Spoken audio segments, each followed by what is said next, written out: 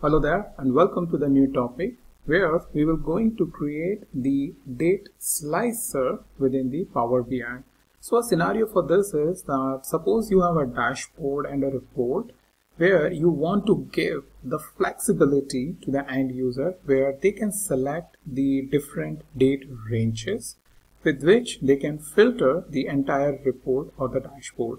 Dates has a very important part in the every report. For example, you have a sales for so many years and you just want to compare, let's say, the last 2 year sales or within a specific period because you may want to evaluate an impact. Similarly, in the HR related reporting, you may want to look at within a specific period how much new joinees have been joined and then what is their designation, so on and so forth. But the overall idea is that we want to give the flexibility to the end user so with which they can filter the entire report and dashboard via the given dates. So let's look at how we can create it within Power BI. Alright, so here we are within Power BI, and what we will do is we will just drag this little bit down here, and in this space we will going to create the date filter. For that, what we were going to take is the slicer info over here. So we have this slicer which has come here.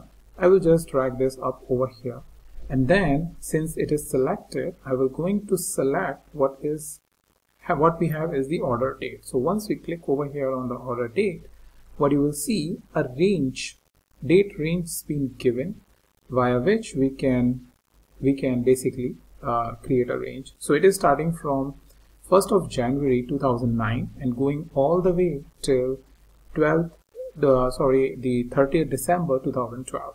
So now if I am interested to reduce the range from the start date and from the end date, I want to reduce the date between these two.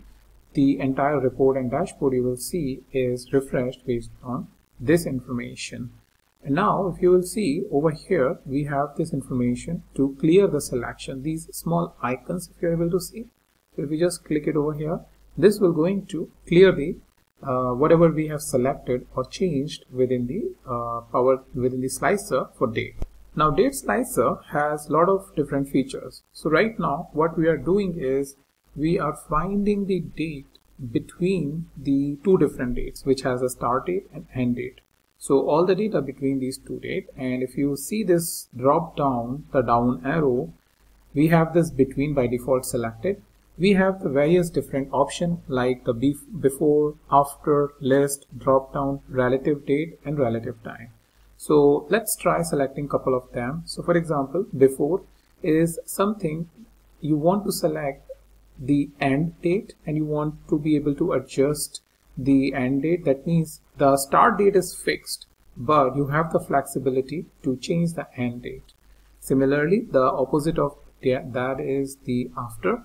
That means the end date is fixed, but you have the option of changing it from the start date to make sure that whatever is present at the end should be fixed, but within that period you want to be able to change the start date. So that's what we are changing it over here. Now if you will see, we have a list. List is nothing but it will give you this list of dates in which you can select, which is quite straightforward. Then we have the drop down. Drop down is especially useful if you want to save some space, but if you will select it, you will find the same list information within the dates within the drop down format. Relative date is a very interesting feature because what happens is it shows you what has been in the last 1 week, last 1 month, last 1 quarter, or last n quarter, like last 3 quarters, and so on and so forth. So this is what it is present, last, next, or this. So maybe last 1, we can change the value of 1 to 2 to 3 or anything. So last 1 days, weeks calendar, month calendar, because there can be a fiscal year as well.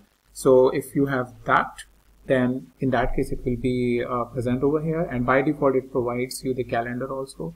So last 1 month is something what we will select, and it will going to display nothing because the data is finishing at 2012, and over here it shows you what is being selected So from August 29 to September 28 is basically the current date which is going on over here. But overall, you must have got the idea as to how important this is wherever you have the most current data and you want to be able to look at the previous week, month, days and years information. So that's about what the different flexibility that it provides us with the dates over here. Now if you will see over here in the field over the date, you have the couple of options, like if you want to rename the order date or you want to produce a date hierarchy. So once we click it over here, what you will see is the year, quarter, month and date. And over here the hierarchy is now being created. So once I click over here, after 2009, the year, you have the quarter 1, quarter 2, quarter 3. If you want to select a particular quarter, that quarter information will be shown to you. But if you want to expand and just want to select Jan and Feb for 2009 quarter 1, only that information will be selected. So using this option, which was the date hierarchy, we get this flexibility where we can produce this information quite easily. So that's another feature that I wanted to show you. But apart from that, you have a couple of formatting options. So if I just go back and just select any 2009 as the visualization, you have a couple of formatting options, like for example, the selection control option that we have, like single select is right now off, and we are able to do the multi selection by holding down the control key. As you can see, this is what it is enabled. But if you want to enable the single select, you will see that it has now changed to radio buttons. That means you are forcing the users to only select the one single option over here. So if I just go down, you will see the various different options that is being present over here. And I will be able to select only one option from the given number of options over here. So I'll just select the 2001. So this is one of the features that we have. We can make it on and we can make it off. However, we have this multi-select with control. Right now it is on. You can also disable it. And there is another interesting feature, which is select all option. Because many times it happens that we want to display all of the data. In that case, what we will going to enable this is show all or select all. And as the name suggests, it will going to select all of the data points or all of the filter values, and our dashboard and refreshed will be selected automatically. So as you can see, it has a lot of different features, but I wanted to show you something which is related to the selections, as we are more interested in over here.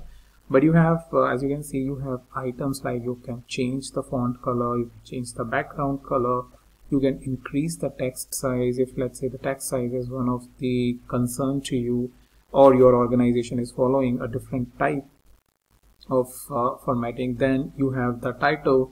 If you want to enable the title or disable the title, what should be the title text, so on and so forth, that we can customize, and you can see a lot of different options being given.